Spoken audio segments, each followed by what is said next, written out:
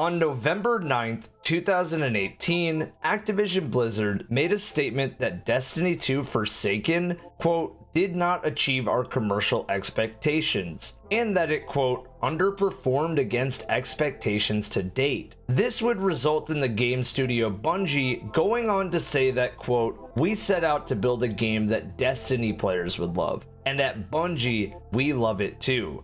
Building Destiny for players who love it is and will remain our focus going forward. Bungie would soon leave Activision to split off to make the game they always envisioned Destiny being. But this DLC was that turning point. After one of the worst years a single video game could have, Bungie would set out to make the biggest DLC they had ever made. But this time for the fans of Destiny, and not for the people who didn't like Destiny. Now with the game's live service and sunsetting model, Destiny 2 Forsaken is soon to go away. The question I want to answer for you is, how? How did this DLC change the course of Destiny history? How did Activision see this as a loss? Finally, why does almost every Destiny player call this the best DLC ever made? This video is going to be incredibly long, so I encourage you to watch this in doses or just champ it out to the end if you really want to. This video will only briefly touch on seasons from that year, but if you want to see me cover the seasons from that year of Destiny, be sure to leave me a comment here or on my Twitch at EvanF1997. As always, I encourage you to try some free samples of gamer subs or use code Evan at checkout for a better alternative to energy drinks and coffee with no bullshit in it. Ladies and gentlemen, let's get into it. Forsaken 4 years later.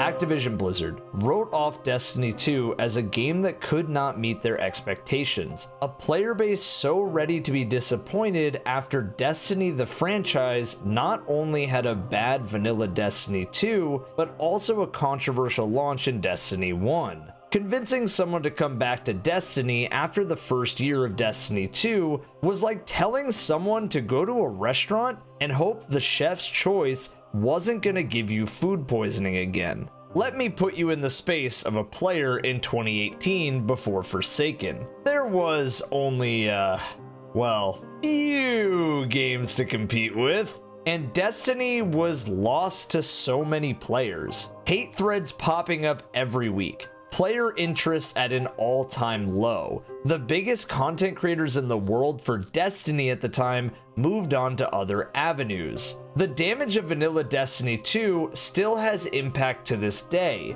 but I think the numbers hurt more than anything else, with Destiny 2 going from a great launch of 8.4 million concurrent players on the game to a staggering 600,000 active players in the Warmind expansion. These numbers were right after a launch of Trials of the Nine in Warmind again, and Reddit user Killtrend in the same post goes on to explain that, quote, basically, only about 20% more people than usual logged on to play the new Trials after the update.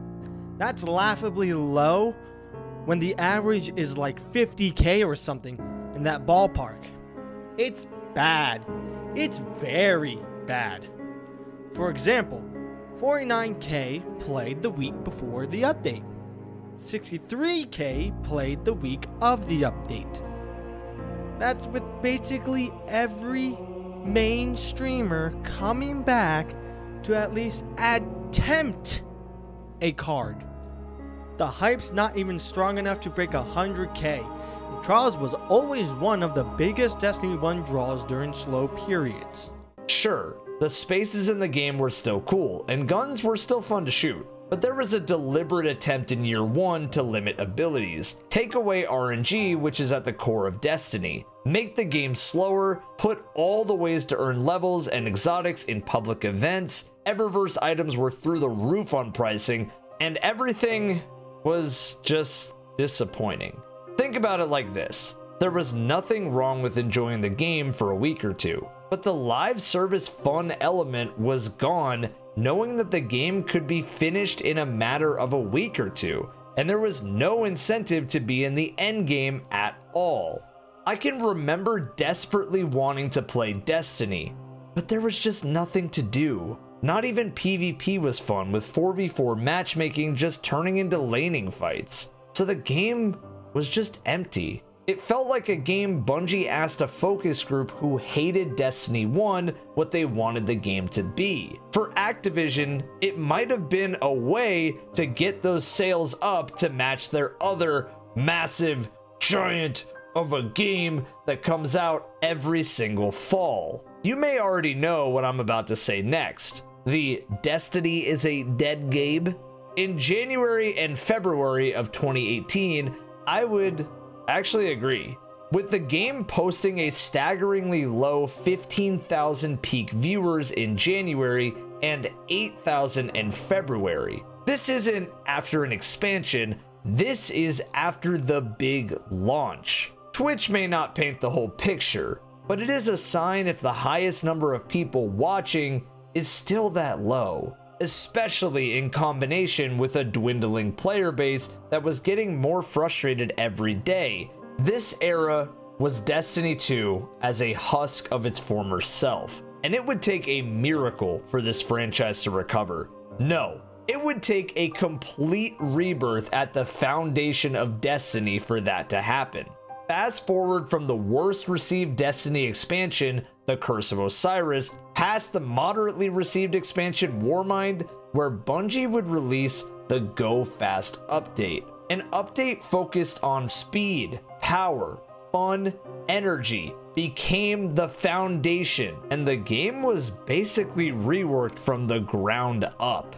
Then, later that summer at E3 2018, Cayde 6's death was live for millions of people to watch, but it showed the balls that Bungie had to kill off the most beloved character in a teaser trailer. Bungie then goes on a complete redemption arc, releasing trailer after trailer, interviews, statements, everything on how Forsaken is for the community that loves Destiny. No longer would Destiny 2 try to appease everybody in an attempt to boost sales. Instead, with the help of Vicarious Visions and High Moon Studios, Bungie would steer that unstoppable ship in the other direction.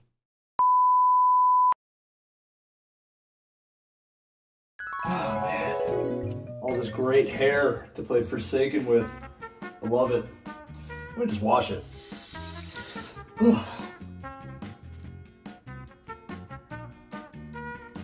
Ah! Have you? Where did you go? Who are you? My name, Dr. Keeps. Why are you wearing your doctor's coat as a bib? The year is 2022. 2/3 of men are going bald. But I have this one trick that might just work. Have you tried? Keeps? Keeps is a clinically proven research-backed treatment to stop hair loss and improve hair growth. Wait, is there more than one treatment? Not only is there more than one treatment, but there are a huge group of doctors who are there to help you from stop going bald, as well as award-winning shampoo and conditioner. Oh my god, this sounds great! Where do I go for this? All you must do is open interwebs. Go to www.keeps.com/Evan50 and you can start your subscription service today. That is www.keeps.com/EVAN50 to start your subscription service today. Oh my god, Doc, I'm back! Thank you! Make sure you guys check out the link in the description. Now, let's get back to the video.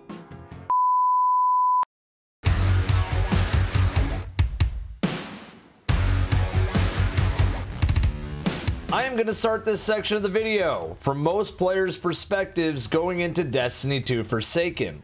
Players coming off of the news of Forsaken bringing the game back to random rolls, special weapons separate from heavy weapons, and a new feature where you could rock 2 special weapons and 1 heavy weapon.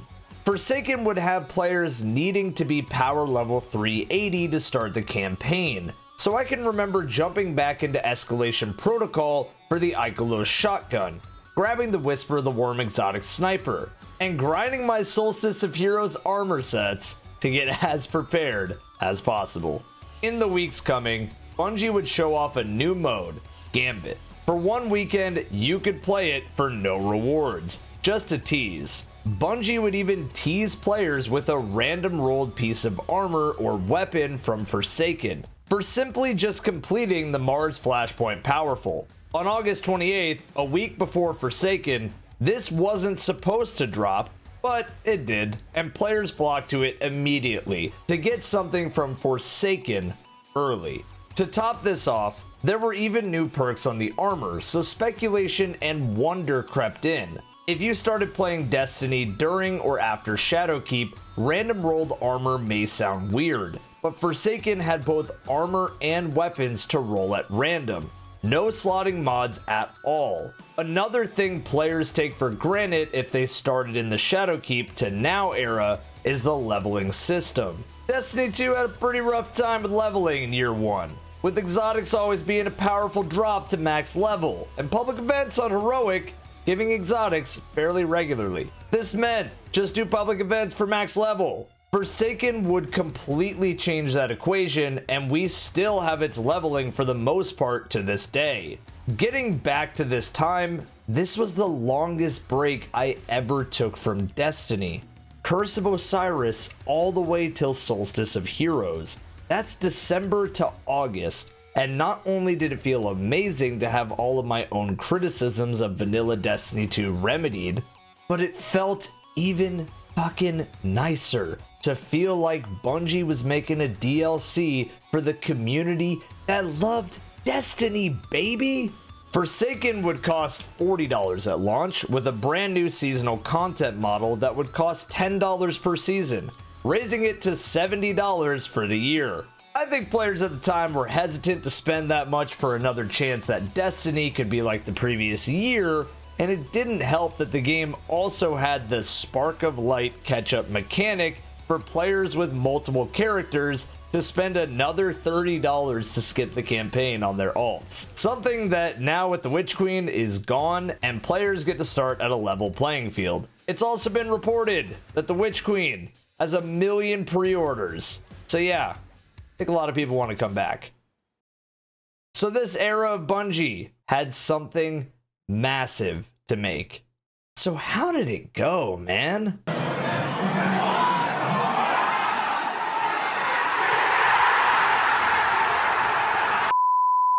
Thus far, Bungie has delivered on all fronts and then some.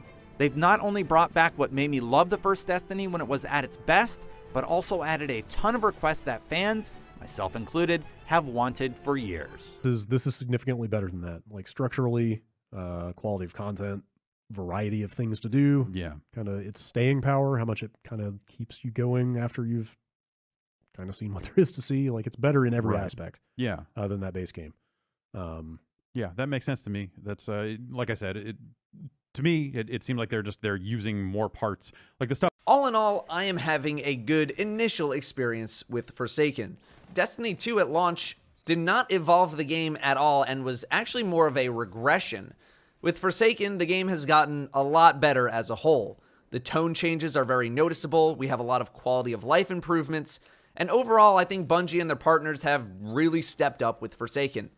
How we'll feel about it a few weeks from now remains a mystery, but for now, I think we're well within so far, so good territory. If you were a fan of the game before, this is going to be exactly what you wanted Destiny to be from the start. If you haven't played it yet, now is the perfect time to jump in. There's something here for everyone, and the new bounties and triumphs add plenty to do for the hardened completionist. Forsaken harkens back to the glory days of the Taken King, where the game proudly moved beyond its confused beginnings as a shared world shooter and embraced a vision of itself that was deeper, more demanding, more complex, and more rewarding. The results are brilliant with Forsaken, and the game is once again wonderful. Forsaken hit us with a fucking nuke of content. As IGN says, it is a little something for everyone. So before I get ahead of myself, let me just start at the beginning. Major spoiler here. See that charismatic robot? Yeah, he's dead. Like, never coming back dead. It was an odd move for Bungie to kill the most fleshed out character in the series as a part of the opening of the campaign. Cayde started out as this humorous, but also a grim killer in Destiny 1, almost like a true lone wolf. But in vanilla Destiny 2, he just became too jokey, becoming a symbol of just how out of touch the game felt. In Forsaken, it was like Bungie killed just about everything vanilla Destiny 2 offered, including its poster child. This also felt like a shot directly at Activision, since Cayde was all over the promotions for the game. The campaign started off with a trip to the Prison of Elders, but not the mode from Destiny 1, instead inside of the prison players had heard so much about. The campaign starts off with the player helping Cayde 6 and Petra Venge stop a prison break.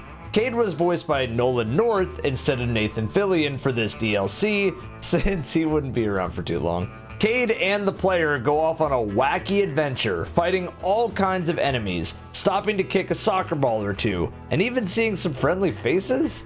Eventually ending with Cayde falling down into the depths of the prison. This is when we were introduced to the brand new enemy race in Destiny 2. Bring out the Scorn! This cutscene is a cinematographer's wet dream, showing off all of Cayde's arsenal, including the new super to Forsaken, Blade Barrage. You can feel the impact even more when his ghost gets killed, rendering Cayde weak and no escape possible. The player then rushes down the prison and is promptly introduced to the Scorn themselves. This was well done, showing off all new abilities the Scorn had while showing how menacing and creepy and gross and icky and boogers. Well, I say all of that, but there's also a scream down here that I named Screven, since it doesn't attack at all. It just chills here and is invincible. So like, there's Screven! Oh my god. Screven! Screven? No! The player follows the trail all the way down to where Cayde fell down, and is introduced to the first abomination. Now, I always thought this enemy type was an ogre mix, but it's actually a mega zombie dreg that's just been juiced up with gamer subs. Use code Evan, by the way. Anyways, after this boss goes down, we see the true antagonist of Forsaken revealed, Uldren Sov. He didn't feel a thing. Who had some weird stuff going on with his eyes and is speaking with a different tone, like he's possessed. He kills Cayde, and soon Cayde's funeral commences. Ikora sends in the troops to take back the reef, and now that Marasov is presumed dead from the Taken King days, and Uldren Sov has gone rogue in the Forsaken days, this place is a wasteland. The very first time seeing the tangled shore felt desolate, depressing, just something out of a Western. It wasn't underwhelming, it just kind of felt like another location, like one we'd been accustomed to in vanilla Destiny 2. But one thing stood out. There was a looming watchtower in the distance. There were even better lost sectors out here, and one was even a party lost sector. So every Destiny player banked all of their sadness at the party lost sector. The environment really encapsulated Cayde's death because after he died, it was like starting from nothing again. The player then moved through a secret wall and then was introduced to more Scorn Barons staring at you from a cliff. This is how you establish your villains. After this introduction, the player made another introduction. This one was not Scorn, but instead Fallen, that worked for a guy that we'll get to pretty quickly. The player saw more of the Scorn Barons as well, including one on a pike riding around. Then we met the Spider. This guy would have multiple purposes. For the campaign, he was a helper, but not really a friend.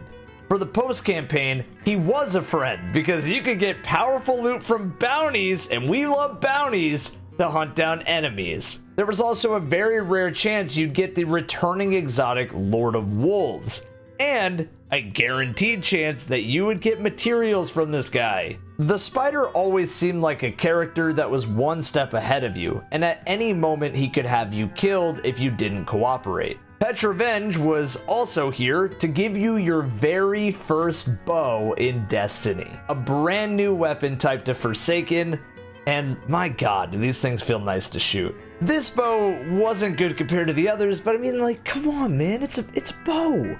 Like, it's so clean. It's so much fun. Petra and the Spider had the player doing some busy work and then a mission to kill the Fanatics champion. After killing the Fanatics champion, the Spider made us do every Destiny player's guilty pleasure. Bounties, baby, let's go! These may seem easy, but the Tangled Shore had areas that were 505 power, and we were a max of 420 power at this point. We had some busy work to do, and public events, something everyone hated in vanilla Destiny 2, had a new one on the Tangled Shore. You could tell already that this DLC was made to be the complete opposite of vanilla Destiny 2 in every way, making the player work their butt off even in the campaign. Once those 5 bounties were done, it was time to be introduced to the names of the Scorn.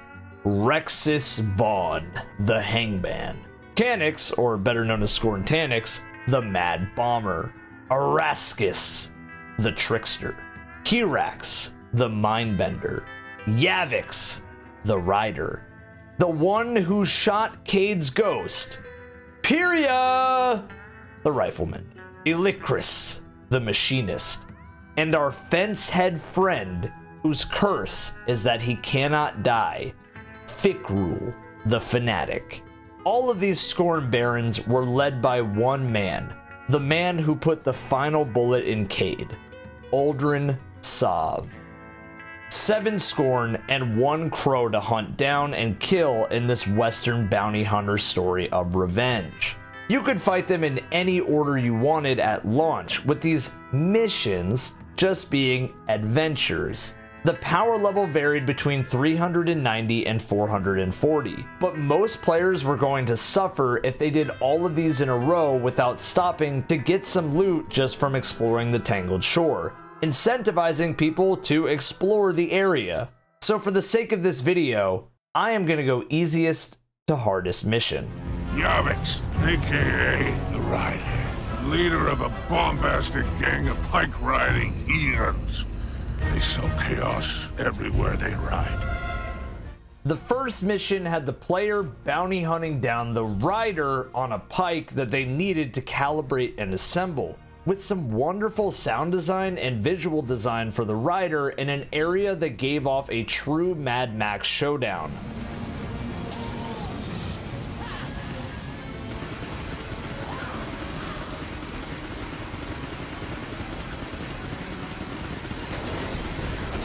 With Forsaken, the player didn't have any breaks between missions of killing the Barons. No padding like the series had been panned for. No wasting time. Just get right into the fights. The power level of each mission, like we discussed, increased, incentivizing players to explore the shore. But you also didn't have to. You were going to get shit on by the bosses, but they did all drop a piece of Forsaken loot, whether it be armor or weapons. Remember, random rolls were new again, so everything you got was super exciting. Even cooler was that the drops from the missions were all tied to the Tangled Shore, so there was no world loot pool here, just Reef exclusive drops.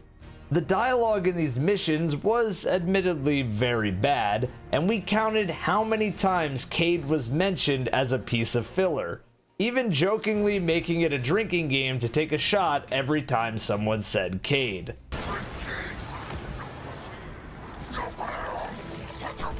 Oh? Alright, we're on the Cayde count at number 2. Next one up! The trickster, a Raskis, a liar and a schemer. Friendly advice, trust nothing she touches. This enemy had exotic engrams that were bombs, and heavy ammo bricks that were bombs, and chests that were fake? This was the Grasp of Avarice before the Grasp of Avarice. And if you've played the Season of the Lost Astral Alignment, the Trickster model shows up as one of the bosses, but with another Baron's mechanics we will talk about later. The Trickster was a tease. I wanted all of the Forsaken exotics. I didn't want some stupid bombs instead. I wanted this secret chest that had me blowing up doors and spawning ships to blow up more doors. I didn't want a material that was useless instead, but the Trickster didn't care, so I killed the Trickster. Mechanics, the Mad Bomber, emphasis on mad. Demolitions expert with an irritating way about him. The next mission was against the Mad Bomber, who was very happy to tell you that Cayde died. Friggin', mercy, please, Uldren. Oh, please, oh, please, sir. This mission at the release of Forsaken had players a bit on edge, since the zones to dismantle his bombs had a tight timer, and you were under-leveled, so the stress really built up.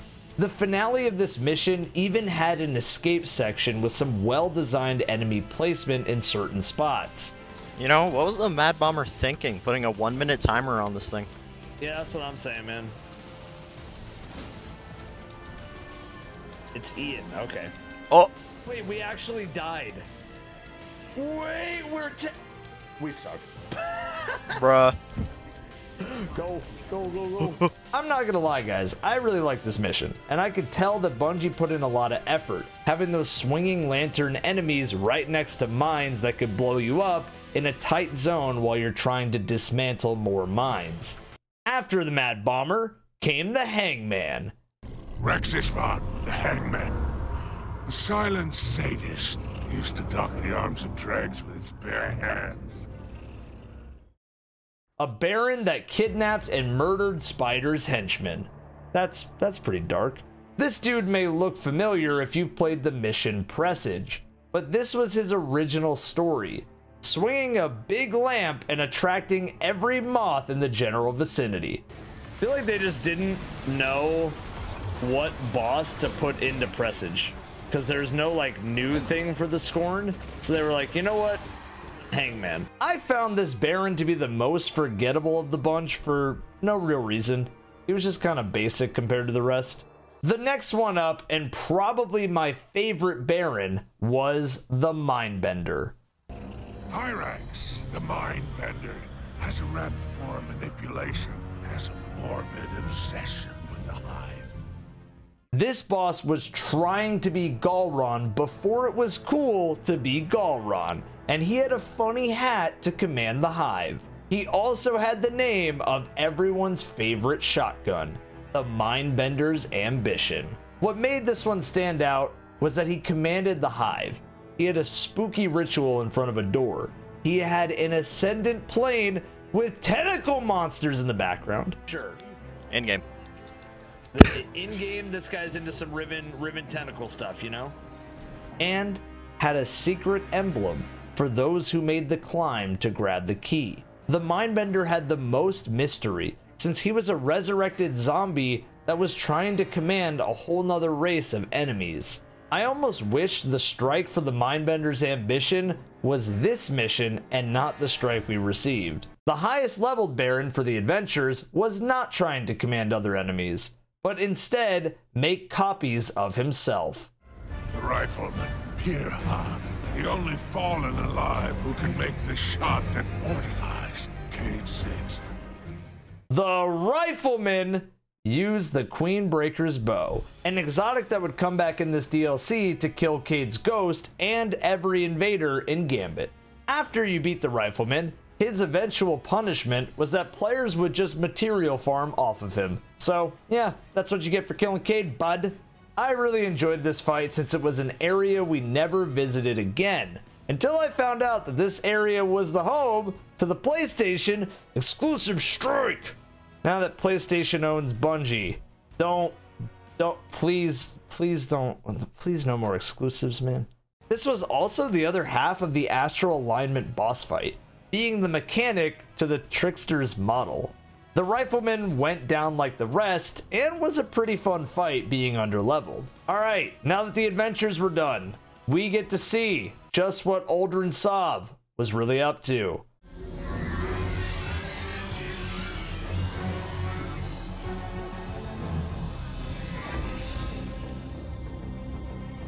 Be brave.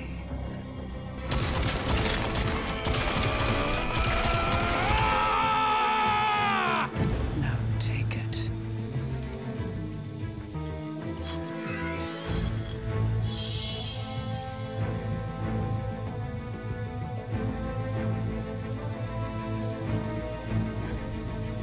Move. Damn.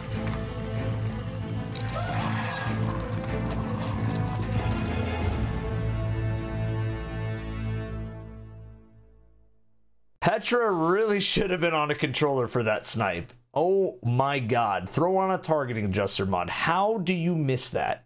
Either way, Uldren became a Sith Lord and now had a shard of light from the Traveler to do some spooky bad guy stuff. We have the light and we used it on the next mission. The Machinist, aka you got sad it wasn't Siba. This mission was an all-out war with tanks, enemies everywhere, just full D-Day style. The Machinist had some neat mechanics, launching missiles from her back into the air and down at you like a javelin missile. Once the Machinist went down, it was time to take out the big guns, but not before another cutscene.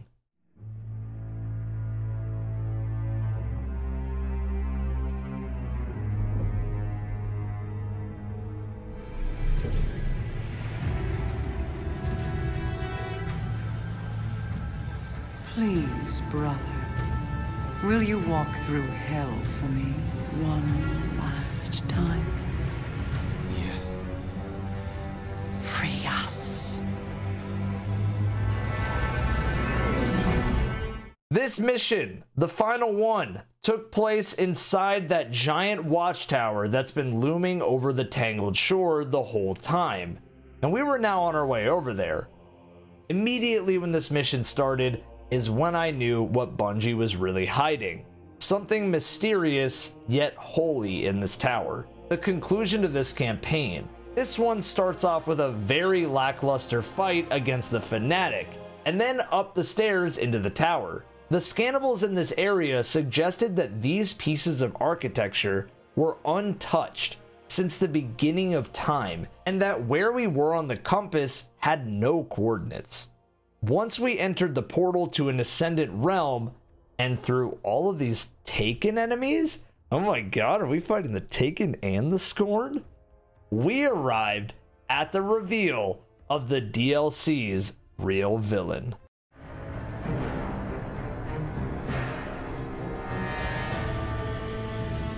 You brave, devoted, pathetic fool. Thank you.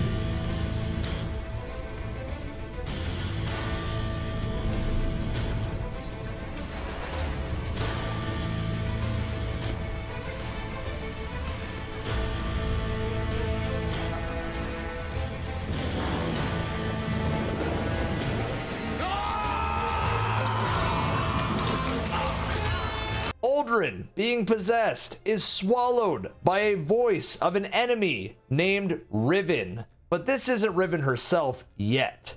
Let me just back it up a little bit, all right?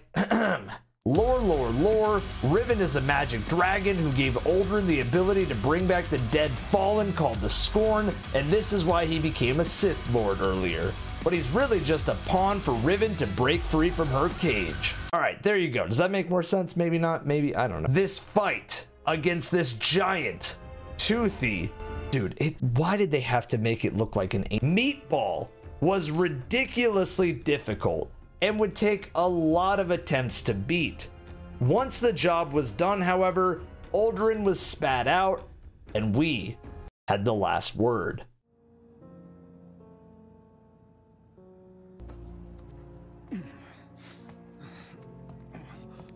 Now where's my sister? She's not here, Uldren. And if she was, this would be a whole lot easier. If Cayde was here, I know what he would do, Guardian. Do you? You have his gun. Seems you get the last word. Funny. The line between light and dark is so very thin. Do you know which side you're on?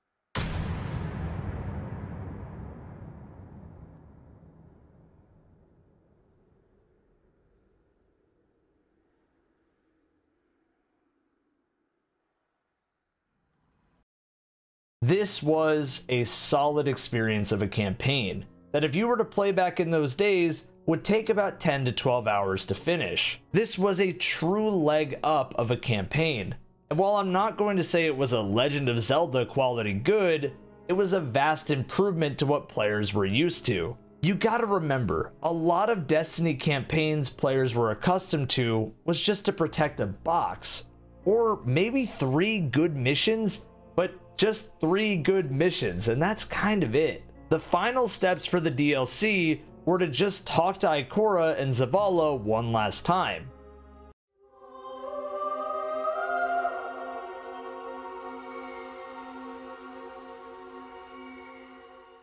You didn't think it ended there, did you? Well, when young Evan played this mission for the first time, he had no clue that this would be the introduction to the real package that Destiny 2 Forsaken would offer. I'm going to give credit to everybody still watching this video. Thank you so much. Because while other people clicked away, you stayed for the best part of the DLC.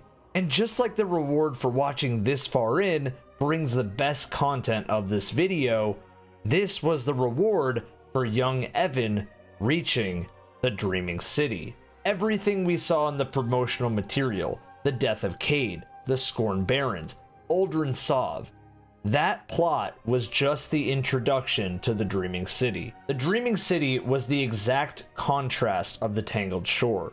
While the shore felt like a better version of the destinations we had in year 1, the Dreaming City felt new, in the same way that the Dreadnought felt new for Destiny 1 in the Taken King. If the prison made a great introduction to the Scorn, then the Dreaming City was a great introduction to the end game. The first areas you see are clouded in mist and have an Ahamkara bone to collect. The second area you see introduces you to bosses you'll fight later, Shurochi, Kali, and Sadia, all enemies you would fight in the endgame of Forsaken. Next up was Toland, a character who was almost like a motif for the series, being a guide through the Ascendant Plane. He tells you that you're not supposed to be there, and to run away from the Dreaming City before it's too late. This signals to the player that this is where the resources for Forsaken really went. Once in the Oracle Room, meeting once again with Petrovenge, the real plot began. The establishment of how great the Dreaming City was going to be was right from the get-go. Marasov is alive, the real one this time, not a voice of Riven, and Petra warns the player that there is an immense creature at the heart of this city that we must prepare to slay.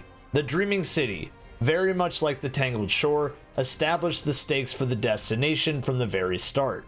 If the goal of Forsaken campaign was to kill Uldren Sov, then the goal of the endgame was to kill Riven.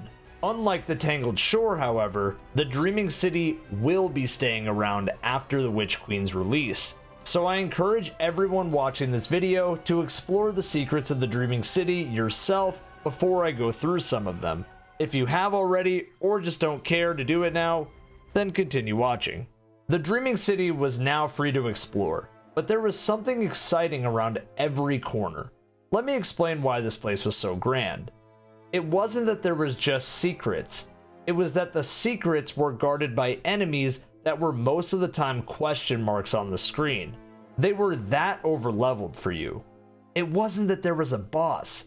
It's that more bosses kept coming and getting stronger after each one was killed, always asking you to wonder what kind of loot they had. All the new random rolls with all the new loot exclusive to the Dreaming City activities kept the interest high, and with exotics being incredibly rare, the excitement to play for the most overpowered exotics the franchise had ever seen was incredibly strong. The minimum power level to really stand any chance in the Dreaming City was going to be 505.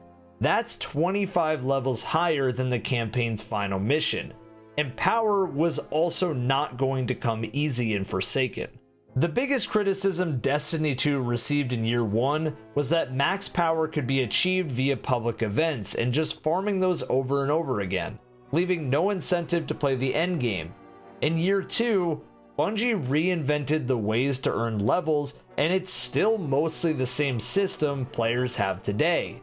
RNG was the focus of the power grind, and nowadays we have duplicate drop protection, ways to pad out levels, armor specific farming, etc.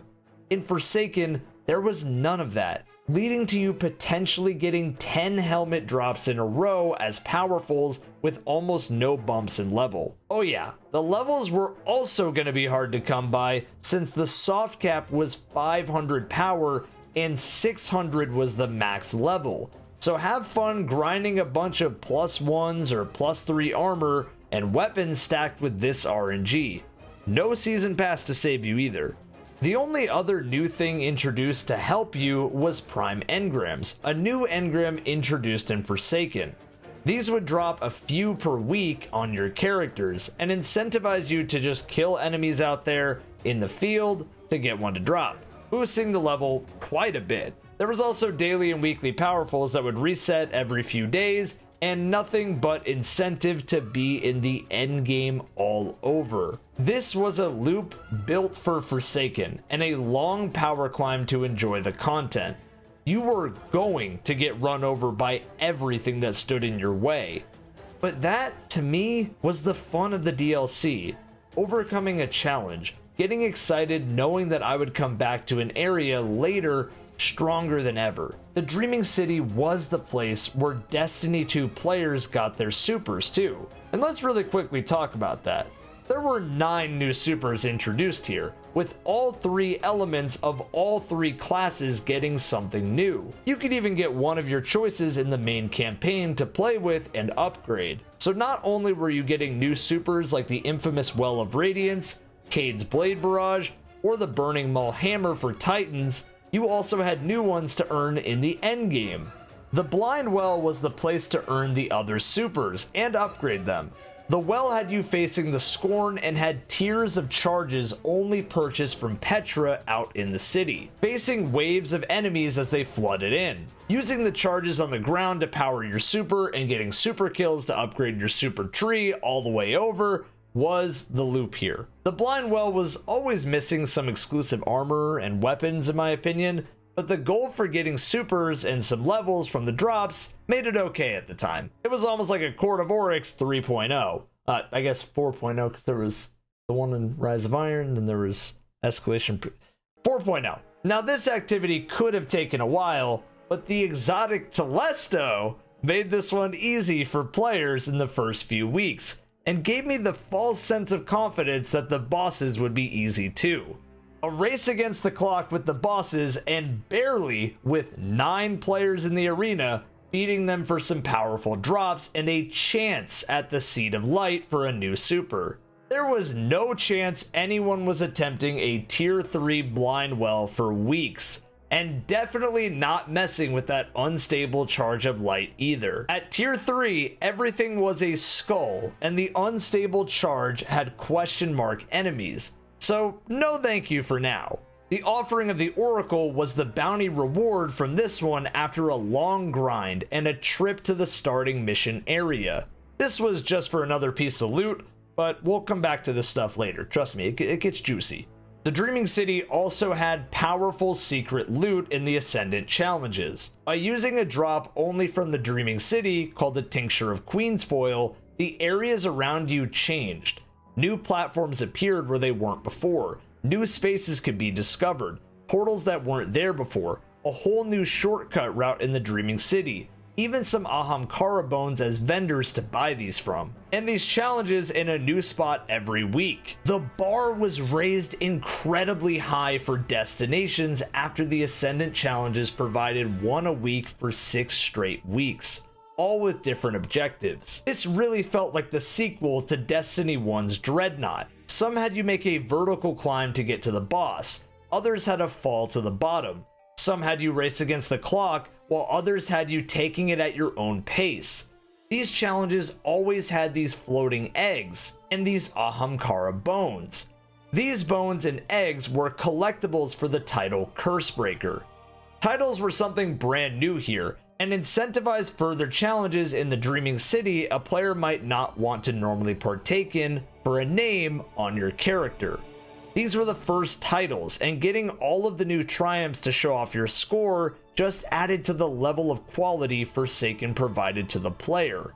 There are 40 eggs to collect, and 16 Ahamkara bones, with most of the bones and eggs being hidden around the city in various activities, all the way from public events to the raid and something we'll get to later. The Ascendant challenges being a place for collecting loot and gaining levels, while also having Toland around to explain some more of the story of the city to the player. This was also a good time to fill out those Dreaming City collections, which didn't reveal all the loot to the player before they owned it like the collection tab does now. It was new, and to me, it should have always stayed mysterious like back then.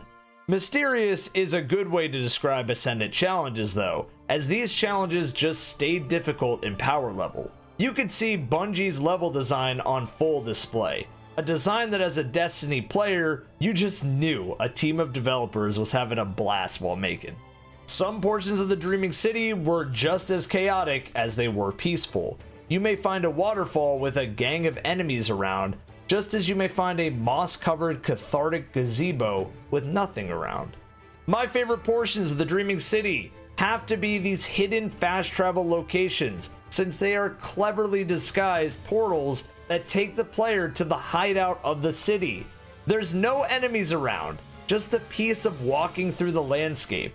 You may even stumble across a giant wall that looks like it could have something going on one day. But we'll talk about that later. You know, trust me on that one. The Dreaming City had a learning curve to even navigate it, and each of these sections had an enemy that was power level 590 guarding them. These enemies were spooky, and even spookier is that they were hiding, so it was always an optional challenge. On top of this exploration, players started to find these weird plates with symbols on them. Wonder what that could be. I wonder if there was a place for these symbols to be used.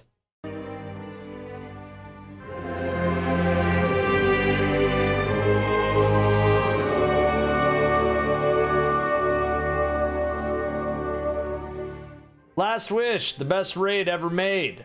The place for the symbols to be used, but not on day one. Welcome to the raid Last Wish. A raid that Bungie went on the record and promised was the biggest raid they had ever made. A raid that would take 10 days after the DLC's launch to release. A raid that was so intimidating that the most prepared players in the world were still 30 levels under the final challenges. Let me say this about the raid.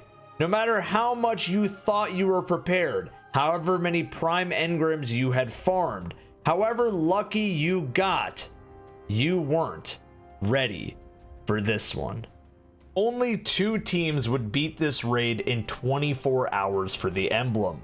Team Redeem beat the raid first in 18 hours and 48 minutes, getting the brand new exotic fusion rifle that was a heavy weapon, 1,000 voices, and the first ever raid championship belt, as well as each member receiving an emblem for completing the raid within 24 hours. If you want to watch the full story of this race, be sure to check out my Last Wish video. Last Wish introduced the most boss fights in Destiny since King's Fall, with an epilogue fight that hasn't been done since. Last Wish also gave the final super from beating the first encounter with Cayde the Corrupted. As Bungie promised, it was the largest raid to date, with reasons to do the raid every week. This raid introduced a whole new era of raid mods, like Taken Armaments to just get heavy ammo on Taken grenade kills, and Taken Barrier to just take less damage from the Taken. Look, no protective light was on back then, so this was huge. There was also a heavy emphasis on curated weapons in Forsaken, with multiple places they could drop in the raid. A curated weapon was introduced in Forsaken, and it was a weapon that came pre-masterwork with a roll that Bungie gave static to it. You gotta remember, random rolls were new again in Forsaken after all, and random rolls were brand new to a raid in Last Wish. So some sort of static drop to get was the extra incentive on top, with Nation of Beasts and Arc Fatebringer being the best curated one from this raid. Last Wish also had the tremendous reveal of the real villain of the Forsaken story, Riven of 1,000 voices. This dragon that takes on a ton of voices was the voice in Uldren Sov's head in the campaign, and she was Queen Marasov's biggest secret, the last known Ahamkara locked away in the tower. The story gets really complex, and I recommend you watch my 15th Wish video to learn more, but basically the pecking order goes Scorn, who are raised from the dead by a possessed Uldren Sov, who is at the control of Riven, but then after the raid, the world's first team unlocked a cutscene to reveal the villain pulling the strings the whole time. This cutscene is infamous in Destiny, revealing so much at once. Killing Riven set off a curse in the Dreaming City. It was a trick by our main antagonist in the Witch Queen, Savathun. Savathun's ploy would be discovered after the raid was beaten even more, changing the entire Dreaming City into a cursed state. With Taken everywhere, in the Blind Well, a part of patrol spaces, new missions, a brand new strike, a brand new Gambit map, a brand new Crucible map, and in Bungie's biggest endgame secret, the Shattered Throne.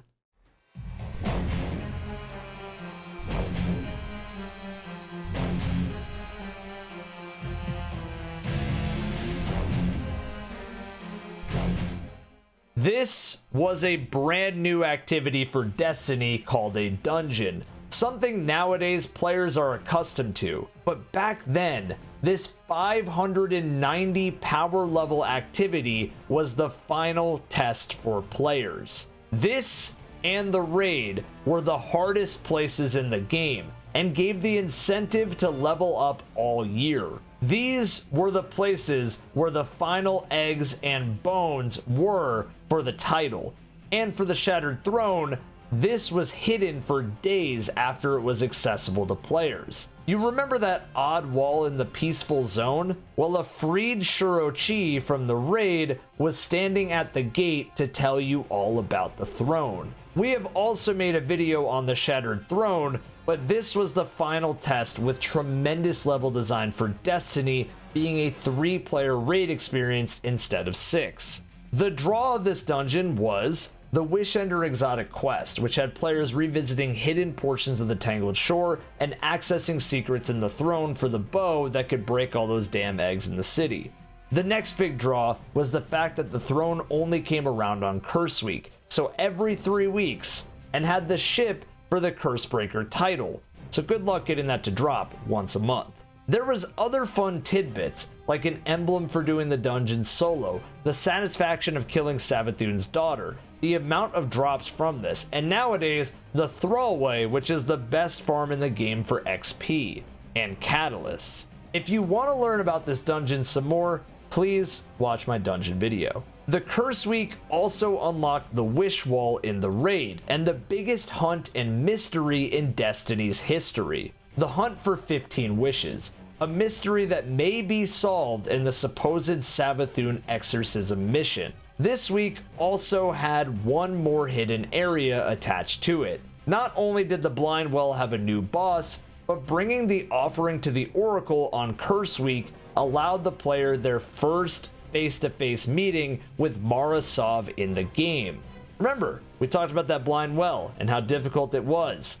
So somewhere out in deep space sat the reward and the satisfaction of finally meeting the Queen of the Awoken. And things changed in here almost every time it was Curse Week, with 1 week her meeting you, another week a pyramid ship showing up on the table, a cutscene with Uldren Sov coming back to life, Mara getting mad at our ghost, and just so much more. There is so much we could go over for you guys, like the raid challenges, the lore books, the 999 power fiasco, etc. But I think at this point, I've exhausted you guys on how much there was, and as a player back then, I was nothing but overwhelmed with joy in this place. So I hope you now understand why the Dreaming City is the best destination that Bungie has ever made, in my opinion. This place set such an unbelievable standard that I would go out and say it did just as much harm as it did good. Because nowadays, if something doesn't align with being this quality that I know Bungie is capable of,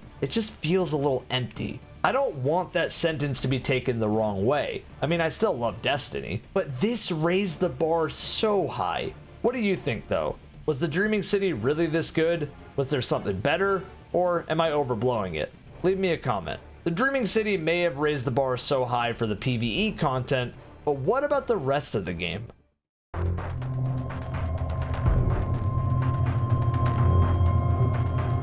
Oh yeah, Gambit, that mode that I don't think people like so much nowadays, and is getting reworked for reasons that make a lot of sense. But it was new and so much fun at the beginning. So what happened? Well, Gambit dropped with 3 new maps and 1 even newer map after the raid was beaten. This whole mode had its own desirable loot pool with weapons to chase like Truth and Bygones. The mode introduced a crossover of PvP and PvE with the, at the time, new moat mechanic. I know moats get joked about nowadays because the moat mechanic is a part of just about everything in Destiny, but you gotta understand that this was new then, and new was a part of everything in Gambit. The maps, the flow, the mix of PvP in a traditionally PvE environment. This mode also had good incentive with new armor sets, new weapons to chase, it was a source of getting levels, and there was a secret exotic quest with that 4th map during Curse Week. Curse Week dropped that Dreaming City map and a rare chance at a new boss, the Prime Evil Apple. This boss is now a common boss, but then this one was incredibly rare, with the stakes raised, because if you were the team to kill it first, you got the Malfeasance quest to drop. It encouraged Gambit sweating, and Gambit's only problem that really still remains true was heavy ammo abusing with armaments.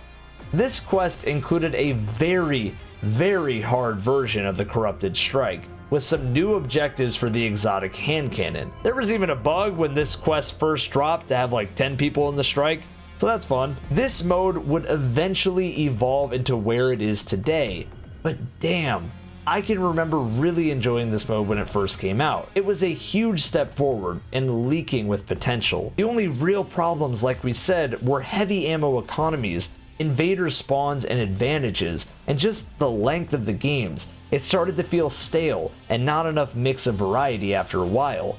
It felt like Bungie needed to update it and just left it in the dust. Still, full of potential. Also having tons of potential, we have PvP in Forsaken. This game mode was helped like the others by having a complete vendor refresh and loot tied to the mode. This was not helped like the others, since the metas were so busted in this era. Like most topics related to the Dreaming City, we have a video on just how busted the Crucible was. But there was also such a charm in that first month or two. In the first month of Forsaken, Bungie restored PvP to 6v6, and in doing so, the maps got a lot more chaotic. Bungie also put special weapons and special ammo back in, so there was bricks just about everywhere. And to top it off, damage perks were very strong, like Kill Clip and Rampage being about a 30% bump. Exotic quests like the Chaperone from PvP and the tremendous Ace of Spades quest, which brought that gun into PvP, made this place a crazy nightmare. There were mods that made it even scarier, like super mods to have super in the first minute of the matches, in direct contrast to year one's slow abilities. It was full of new weapons for a while though, and that charm of not knowing the meta to run and not knowing what loot could drop was an overwhelming joy that added to Forsaken's legacy. There was even the very first pinnacle weapon quest in Crucible the season before in Warmind for the Redrix Claymore, then brought back in Forsaken with the Redrix Broadsword. The other new quest was Luna's Howl, a fantastic energy hand cannon followed by a secret pinnacle quest for the even better Not Forgotten. I absolutely love these hand cannons, since they really were the final steps for PvP's incentive to have something to work towards. The Crucible added 4 new maps for Xbox with an exclusive one on PlayStation, and 1 new mode with Breakpoint. We just gotta hope Sony doesn't pull that stuff with this Bungie deal. The maps weren't my favorite in the series, but I love that the game had enough space for everyone by giving PvP players this much love. So much love that even orgs got interested in Destiny PvP. Nowadays, that might be hard to believe, but again, this era was just that strong, even on the PvP side. Strong and Power Fantasy was the home of all modes, including the Gambit and the Crucible, but there had to be a supplier of that Power Fantasy, right? You know what I'm gonna say next.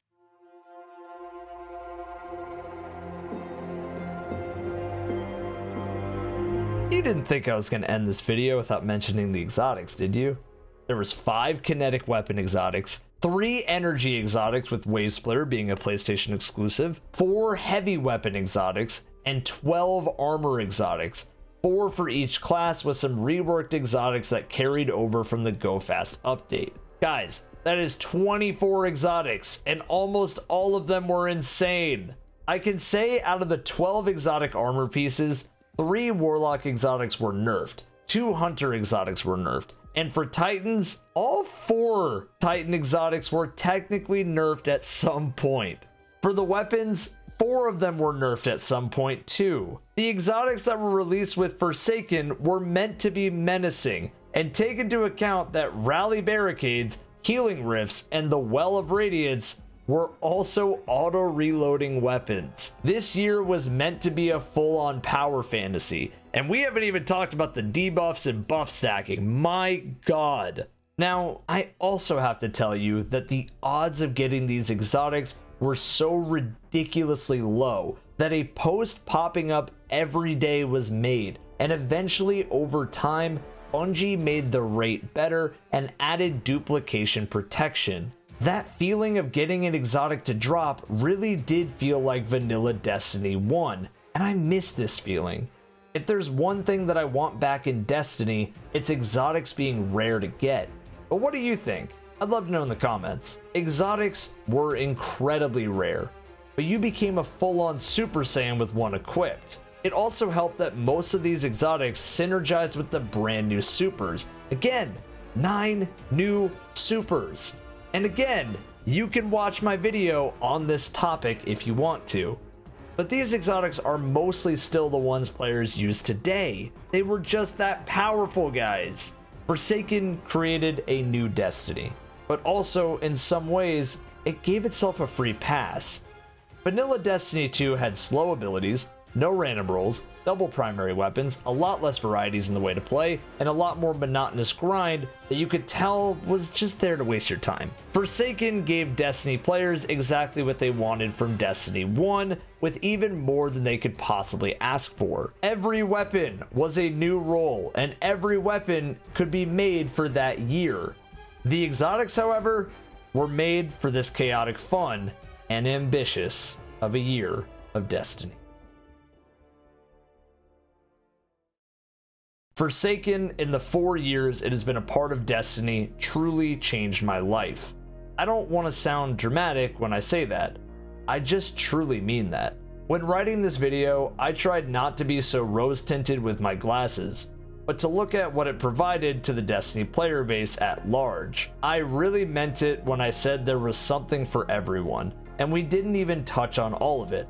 If you don't believe me, here's a speed run of the topics we just scratched the surface of or haven't mentioned at all. Weapon 2.0, random weapons, random armor, titles, triumphs, leveling, pinnacle quests, collections tabs, subclasses, bounties, masterworks, raid banners, curated weapons, weapon mods, edge transit, prime engrams, ammo changes, element changes, inventory overhaul, mod consumable tab, vendor refresh completely. That is a lot to go over, and things that you don't really think about when you play the game now. I mean, Eververse alone was a great experience in Forsaken, always having free ways to earn all the cosmetics every season. Speaking of seasons, they all offered something new, and in my opinion had the most replayability of any year of Destiny seasons, with 2 raids, 4 activities, puzzles, and more being introduced in them. This was an era where Bungie had a lot of help from other studios to make great content happen, and while not always perfect, the seasons of Forsaken were that cherry on top of the other cherries this DLC provided. I wanted to make this video to be a time capsule back into another era of Destiny, while also being a retrospective at how far a studio can fall, then get back up and climb again. I am very excited about the Witch Queen, but I hope you now understand what standard Bungie had set for themselves with Forsaken, and I hope you now understand why it pained me so much when Luke Smith went on the record to say Destiny wouldn't have another year like Forsaken. I really hope he was just kidding, or maybe times have changed now that this Sony acquisition happened. And I really hope I'm wrong. I hope that the Witch Queen is better than Forsaken. But either way, I expect it will be amazing, and I expect plenty more videos and stories to be shared. If you did enjoy this video, a like would be greatly appreciated, as well as a subscription. Make sure to watch my live streams since I'm there most days, and especially will be live with the Witch Queen. If you want that seasons video, again, be sure to leave me a comment. I really appreciate you guys, and for Forsaken, goodbye. You were the best DLC I've ever played.